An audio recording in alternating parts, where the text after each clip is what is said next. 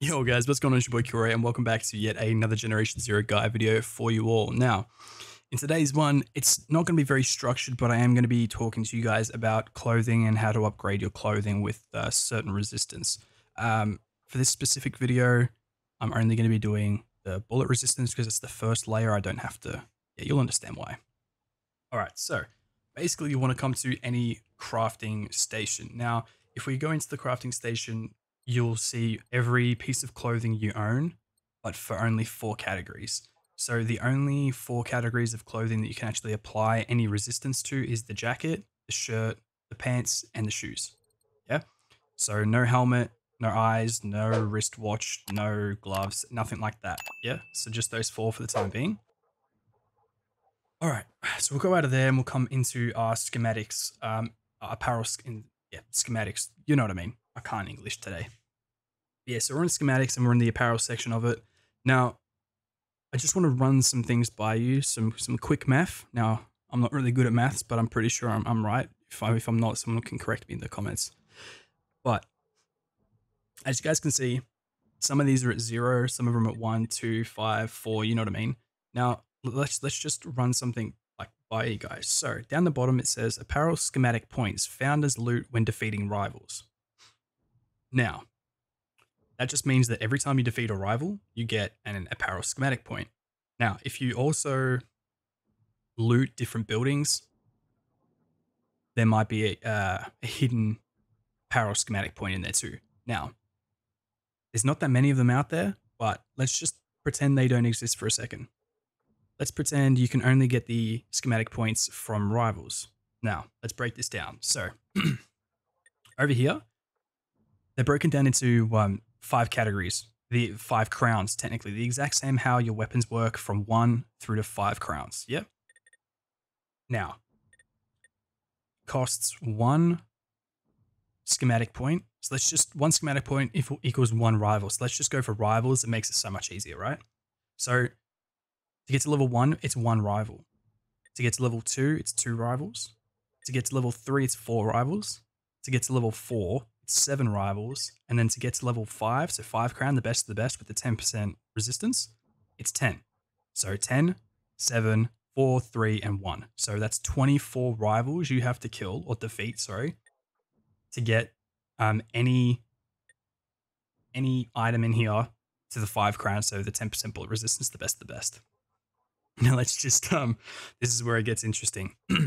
So 24 rivals for one little section over here. There is 23 sections, 23 by 24 or 24 by 23, however you want to look at it. It's the exact same. Yields 552 rivals that you have to defeat in order to unlock everything in the apparel section over here. Let that just sink in for a second. 552. If anyone here can screenshot their screen and they have every single apparel section here, 5 out of 5, mad respect. Because that is dedication. That is serious dedication. Like, I don't know how easy it was to get it before they revamped all the structure of these like schematic points and stuff, because I know it wasn't the same back in the day. But damn, that's crazy. So yeah, I just this is not easy. So again, if you want, it's not, look, it's not too hard. Like, if you want blast resistance only, you can just put one schematic point in each of these sections. So technically you're wasting like what, 4, 8, 12, 16. You're wasting 16 points just to unlock the blast resistance section. And then I feel sorry for any of you poor schmucks that want jump boost or fall resistance. So yeah, rip to you guys. But yeah, now look, in my opinion, for me personally, how I play, I don't really need noise reduction and I don't need visibility reduction. I want to be spotted. I want to get in engagements. Now, to break that down even further, I don't really need fire resistance. There's only like 4 different types of enemies that have fire or incendiary weapons, and I'm really not too like fussed over them. Like the Firebird, easy to defeat. What have you got? The Apocalypse class tank and the Apocalypse class hunters both have, well, the tank has the incendiary bullets and the Apocalypse hunter has the flamethrower. So I'll be more bothered about the hunter, but they're easy to defeat. Well, lot easier. And then obviously the only one that I'd really be worried about for fire resistance would be the Reaper. Obviously that's a given. He's a beast. But I reckon for how I play, I take the most damage from bullets. And majority of the damage in game is from bullets. So I think this is the right choice for me anyway. I'll just say it like that in my opinion. Everyone can have their own, okay? Don't hate me in the comments. But yeah, so for me personally, I reckon I'm just going to stick to unlocking the bullet resistance clothing. But yeah, so basically, as you guys can see, I've got 4 out of 5, 5 out of 5, 5 out of 5, and 2 out of 5, right? So for these two 5 out of 5s, so that basically means I have all 5 crown for the shirt and the jacket, yeah? Now, if I want to apply those, oops, sorry, I just shot for no reason. If I want to apply those to my clothing or any said clothing item, I come to my crafting station. And for instance, I only use my Phoenix clothing because let's face it, unless you're playing with someone, which I never do, you're never really going to see what clothing you wear anyway. And the Phoenix clothing offers you like other damage buffs anyway, like bullet resistance, fire resistance, and there's other resistances it offers you just naturally for equipping all of it. So if I want to equip it to the Phoenix Hunter jacket, all I had to do was I open it, and as you guys can see, we have 1 to 5 crowns down here for bullet resistance because I have the jacket and the t-shirt all 5 out of 5, correct? All right, now, it's simple from this point. All you have to do is go bullet resistance jacket, you buy it, you equip it, and you come back into this section, you go down to number 2, you buy it, equip it, and then you go further down, and you just keep doing that, you know what I mean? You just keep buying and equipping the better one up until you get to the 5 crown, boom, you've got your 10% bullet resistance. Now, that's just the good thing about the Phoenix jacket or the Phoenix clothing in general that I like is the fact that there, as you can see, there's no color options. See this ski jacket right here? I can have it in one of 7 colors. This Miami suit jacket, I can have one of 14 colors. For every single piece of clothing here and for every single color, you have to upgrade every single one of them. A good example is for my shirts over here, there's no Phoenix shirt. Well, no Phoenix shirt that I've come across anyway. So I use the Xeno Specialist shirt, yeah, in black.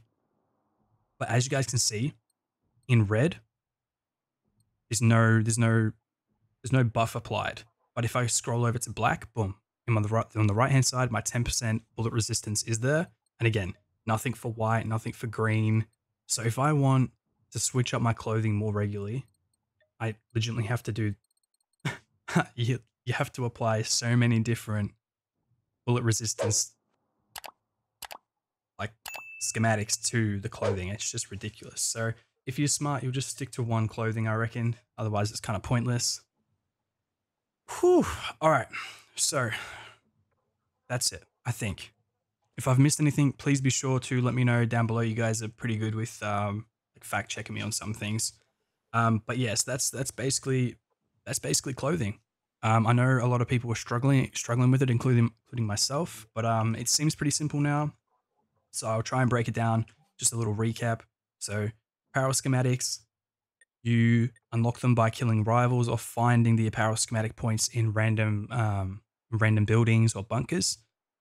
And yeah, once you've got the schematic, again, it doesn't have to be a 5 out of 5. You can still equip a 2-star bullet resistance, which gives you 5% out of a total 10 to a piece of clothing. So it's still something. Because like, for instance, now my boots don't have anything on them. So I can go into my boots, go down to Phoenix runner boots, view schematic, bullet resistance, craft item, craft equip. Then I go back into my Phoenix runner boots and then I go back in, I craft the level 2, I equip them. Now, right now I only have level 2 out of 2, as you guys can see. So same with my pants. My pants, I go down to Phoenix tank jeans. See, I only have them up to level 4. So what I do is I go into bullet resistance 1, I craft them, I equip them. I go back into it. Number 2, go back into it. Number 3, I go back into it. And then number 4.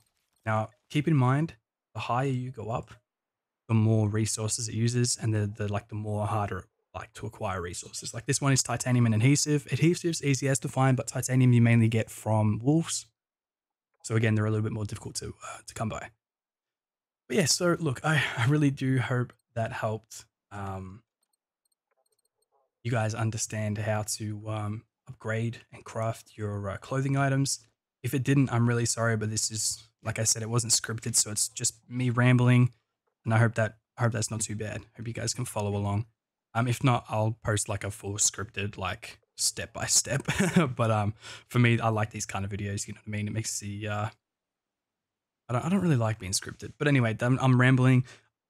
Thank you so much for watching. Like, comment, subscribe if you guys are enjoying. Be sure to check out all my other guide videos. I'll have them linked somewhere at the end.